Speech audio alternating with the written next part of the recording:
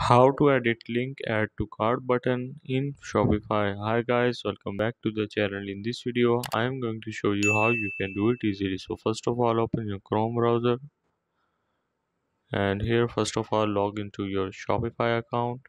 Once you have done this, you have to go to online store and go for themes.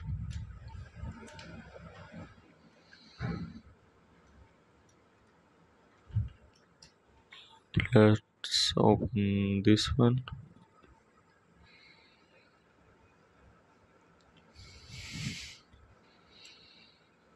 So here you have to simply first of all go to your sections, but first let me cancel these.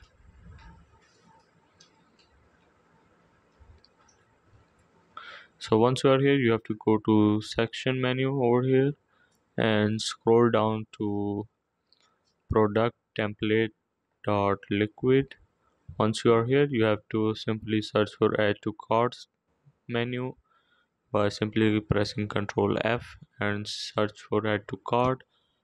And once this pop-ups, you have to write that code over here below the button section, and you are good to go. So after putting this, you can now add your product, and when you are adding product, there will be option to outlink, and when you press it, you can put that link of your product in Shopify. So I hope this video will help you out. So this is how you can edit link add to cart button in Shopify.